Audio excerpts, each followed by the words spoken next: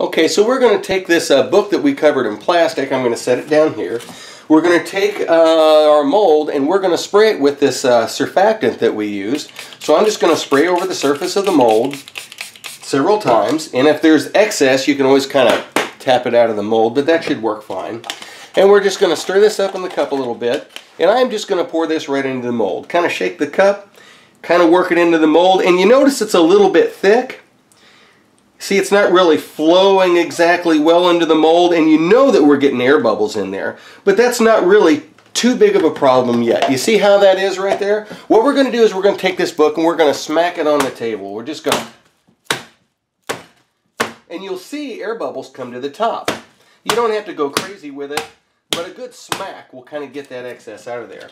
Now what we can do is take the remainder of the plaster that we've got in here, go ahead and shake it down into the mold. And that looks like that was just about the right amount of plaster for that one right there. And so we're going to go ahead and tap this down a little bit more and get that down in the mold. It looks like that should be just about the right amount of plaster. And I don't know if you can see, if I can zoom in on this, you can probably see that there are some air bubbles right across the top of the mold there. You can see some tiny air bubbles that came to the surface and some that are coming to the surface. So those are where trapped air was. What you can do is you can just sort of take and smack this down on, tap on the book and kind of smack it down on there and get those extra bubbles out of there. Now another way to get the plaster to flow down in the mold after you tap it on the table is to take something like a blunt object. A screwdriver probably works the best. Get a big screwdriver with a big plastic handle, and what you're going to do is you're going to tap on the bottom of the book with a handle. So extend the edge of the book over the table and then smack on the bottom.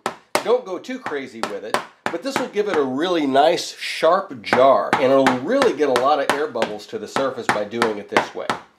Smacking the book on the table does pretty good. It gets rid of some of them, but if you've got a little more troublesome mold, tapping on the book like this will do it. And be sure to use the plastic edge so it doesn't put big dents in your book.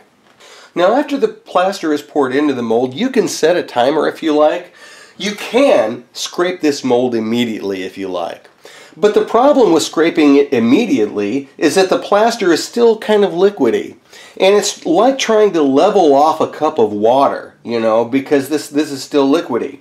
If you give this time to thicken up a little bit to where it's more like the consistency of ice cream, then you can scrape it off and your blocks will be much more level. I would suggest taking a timer and setting it from 2 to 5 minutes. Okay, this mold has set for 3 minutes with the plaster in it, and you can see it thickened up a little bit. It's a little bit more like soft margarine. So what we're going to do is we're going to hold the knife. This is I think this one's a 6-inch used for sheetrock, and it's just a putty knife is what it's called. We're going to kind of lay it at a 45-degree angle, and I'm not going to use much pressure, and I'm just gently going to scrape over the top.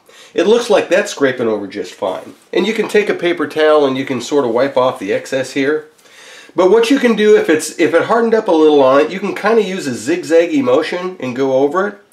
And that'll be sure to clean off the top and kind of break up any plaster that may be a little bit too thick on the top of the mold. So we'll scrape over it that way, and I'll wipe this off. And then what I'm going to do is I'm going to go back the other way at about a 45-degree angle. And you can scrape over it this way, or you can angle the knife and then scrape over it that way. Sometimes if you scrape over it straight, it'll want to catch on pockets and the mold will snap back and it won't get you a flat scrape.